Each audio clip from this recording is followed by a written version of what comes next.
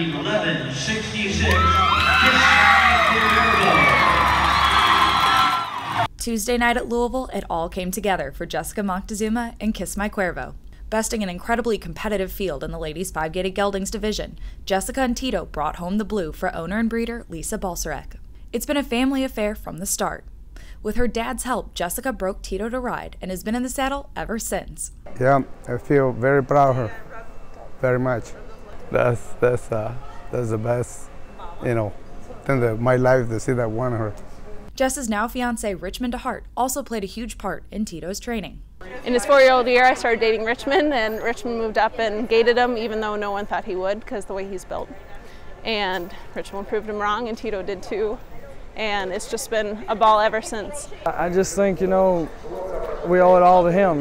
He's come together on his own this year and just kind of really started to step up and become the horse that we all knew he would always be, but it's still maybe hasn't quite sunk in yet.